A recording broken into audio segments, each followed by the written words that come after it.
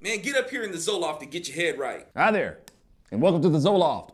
Okay, Roy Moore lost. That sucks. Red state's going blue. That's a shame.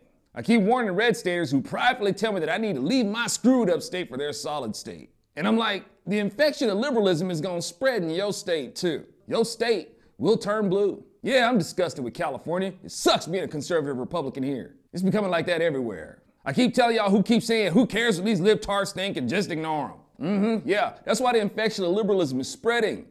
But here's what's really sad, but not surprising. The majority of blacks voted Democrat in this election. They want Alabama to return to being a Democrat-run state. Alabama, like the other southern states, have been Democrat-run states far longer than they've ever been Republican states. All the institutionalized bigotry that black folks, particularly southern black folks, are still so angry about to this very day is when Democrats ran the southern states. You would think that these black folks, who are absolutely obsessed with dwelling and butthurting over racism, would never vote Democrat. How the corn is it that these black folks refuse to let go of their anger over racism, but totally overlook the Democrat Party who institutionalized it? The party that facilitated white privilege for the white voters they represented. But then along comes the excuse. They lean on this stupid myth that all the racists on the Democrat Party switch sides. And you believed them. Psh, whatever, dude, I'm more believable than you are. Yeah, it certainly appears that way. You believe that racist Democrats became Republicans and then put an end to institutionalized racism and segregation in the South. Man, how the Fruit Loop does that make sense? When the Democrats ran the South, you had apartheid. When the Republicans won the South, apartheid was defeated. And what did most of these black folks do when the Republican Party removed the Democrat boot from their necks? Rather than enjoying their civil rights that Republicans stood up for them, they chose to cling to their anger and blindly believe the accusations of their oppressors. But y'all, many blacks voted for Democrats to rule over them doesn't surprise me. And it's really sad that a lot of these folks take what I'm saying as hatred towards them as they respond to me with hateful epithets that would impress the KKK. But they're all cut from the Democrat cloth. But y'all, I want to reflect on Exodus. The sons of Israel were crying out to God because of the oppression they were subjected to in Egypt. God heard them, and Moses was commissioned to go negotiate their release. This ticked Pharaoh off. And it wasn't like Moses and Aaron weren't trying to be diplomatic. Pharaoh was already meaner than a two-headed cobra, so he ramped up the oppression. It's like black folks who were crying out because of the oppression. Republicans came in and said, Democrats, let them go. Democrats got so mad at Republicans for taking their control over black folks away from them that Democrats formed the KKK. The terrorism of Democrats was getting pretty nasty. Black folks were being faced with more of that burning hatred from Democrats. Black folks could clearly see who the party of oppression was.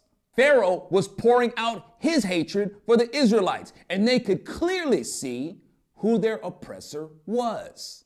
The Democrats wanted to hate blacks and wanted to oppress them. Pharaoh wanted to hate the Israelites and wanted to oppress them. This was his chosen desire. Looking at what Pharaoh wanted, God gave him over to his desire.